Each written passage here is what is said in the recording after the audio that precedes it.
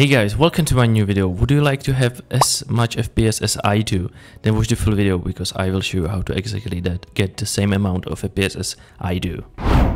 So we will start with installing sodium and lithium to our game because this will boost your FPS so much. So the first step is to go to my article. You have the link in the video description, just click on that and it will take you to this article and you can actually read it if you want, and scroll down and just download the sodium fabric and fabric AP from these links. And there's also the second article for lithium, so make sure you download it as well. Then take the files and drop them on the desktop just like I did. And what we need to do now is to go to the Windows search bar. It's here, and type in %fdata% and hit enter on our keyboard. This will open up the roaming folder for us.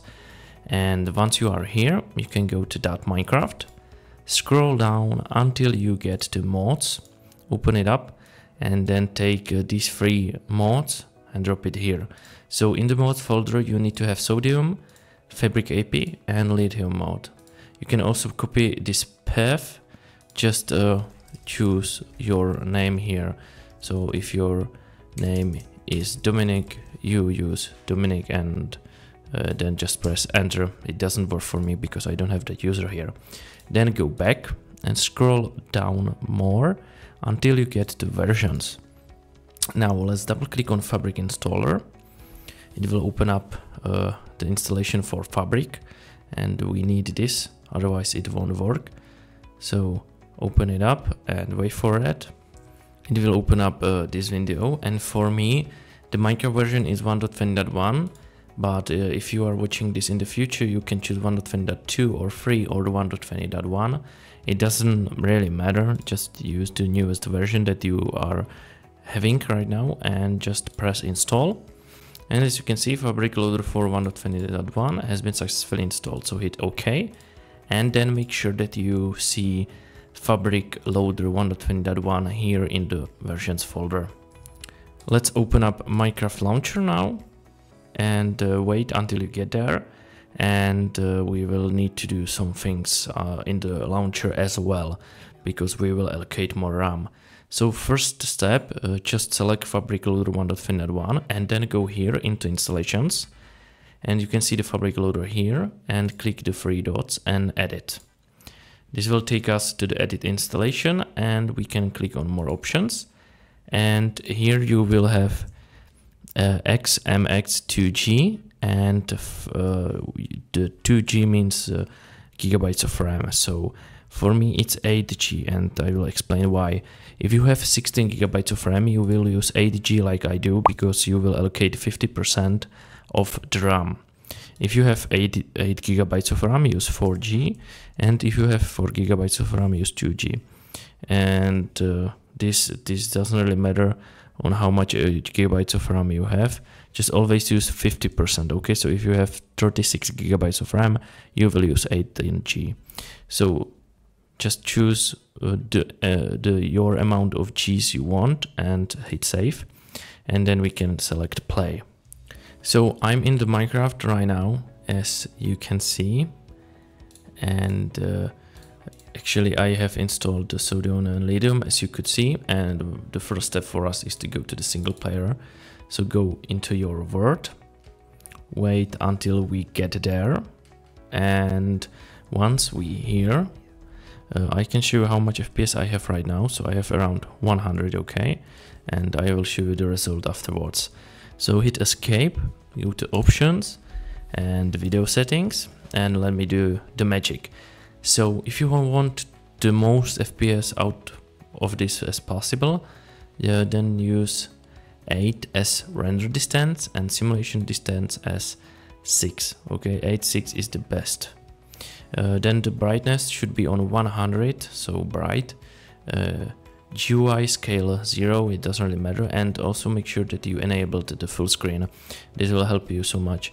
And if you want, you can enable the VSync as if you want, because It may help you to gain some more FPS, and also if you are having like 400 FPS but your monitor is 75 Hz or something like that, it will just lock on 75 and then you won't have those lag spikes. So I don't need that. If you want, you can use that.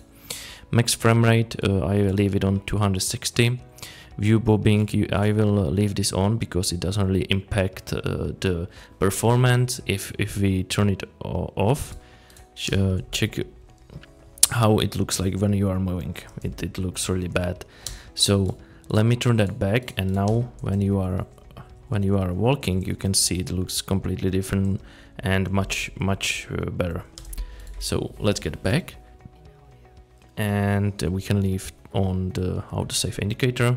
So go to quality and the graphics. So leave the graphics on fancy and turn off the clouds also, but you can turn it on if you want. It doesn't, as you can see, it doesn't really impact the performance, but I don't really like the fast clouds, so I leave that off. Weather, let's get that to fast and leave as well. So particles, the minimal is the best, but I use decreased because for me it's the best option for me, but I believe if you have a really low end PC, you should use minimal. The smooth lighting, definitely turn this off, and biome blend, let's get to 1. Entity distance, we can leave it on 100, it doesn't really matter. And turn off the vignette and map levels 0. Let me apply the settings, and if we go to performance, you can see the chunk update. We can leave that on default because, as you can see, the performance impact is high. We can also disable the entity culling and for occlusion. So the last setting to adjust is here in the advanced, and that's the CPU render ahead limit. So I always get this to the maximum amount as possible. So for me it's 9 because it adjusts more render cores from the CPUs, and it works much more better, trust me. So just use maximum amount. For me it's 9, you can have 4 or 5, I don't know. So hit apply now, and let me check how much FPS I have now. So over 300, 500, 400, okay. And when we started I had around 100, as you could saw. So this has helped me so much to gain much more FPS, and as you can see I don't have any lags, and I believe you won't have that too. So thank you so much guys for watching this video. I hope I have helped you. If you have any issue or anything like that, if just you have laggy Minecraft and stuff like that, just let me know and I will help you, because there are texture packs for low-end PCs and stuff like that, so I can definitely show you how to use those with these settings, and then you can play the Minecraft without lags.